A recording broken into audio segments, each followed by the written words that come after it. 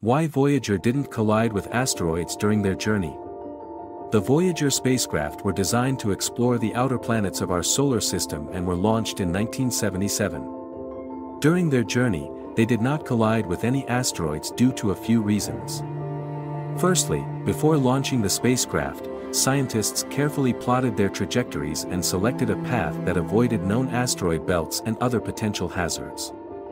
This helped to minimize the risk of collision during the spacecraft's journey.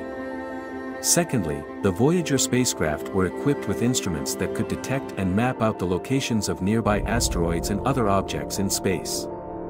This allowed the mission controllers to adjust the spacecraft's trajectory if necessary to avoid any potential collisions. Overall, the combination of careful planning and advanced technology helped to ensure that the Voyager spacecraft successfully completed their mission without any collisions with asteroids or other objects in space.